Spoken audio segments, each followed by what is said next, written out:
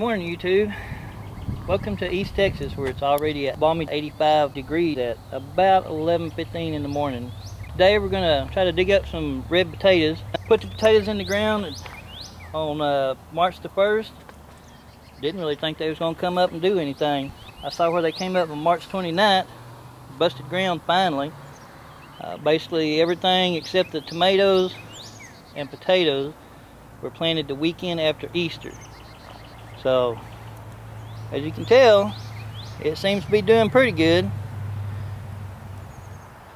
It's alright. All I can tell you about digging potatoes is I remember back when I was a kid, by the time my brother and I got up on a Saturday morning, Daddy done had the tractor out there and he done dug the potatoes, and it was our job to get out there and pick them all up, put them in the buckets. I grew a short row of potatoes several years ago. I pulled them out with a shovel and decided that's not going to happen again. So these rows here are about 50 to 70 feet, somewhere along in there. But this time we're going to have a tractor with a middle buster. So let's get at it, see what we can do.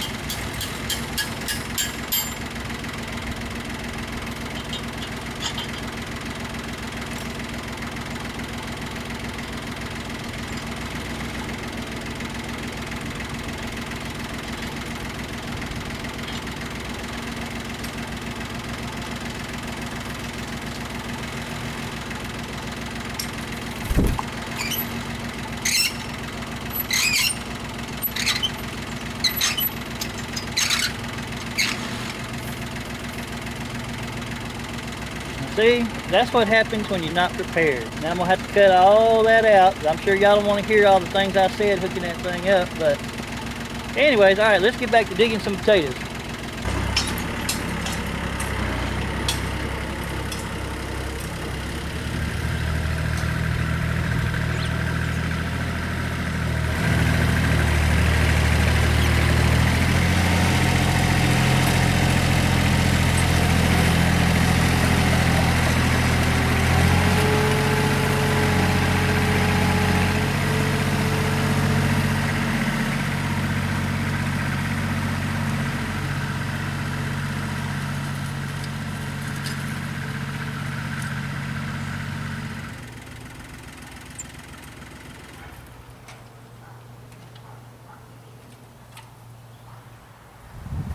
Well, we're gonna have to come back and do it again. There's some potatoes out there, but I was too close to the tomatoes, trying to get as close as I could without knocking the cages all down again.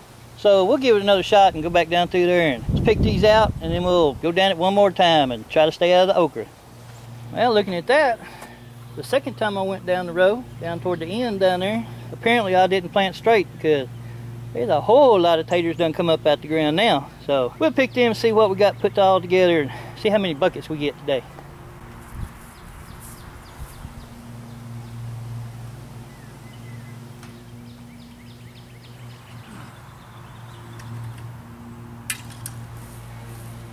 Alrighty, that there, one 70-foot row, probably about 50 foot. That was a little shorter than the rest.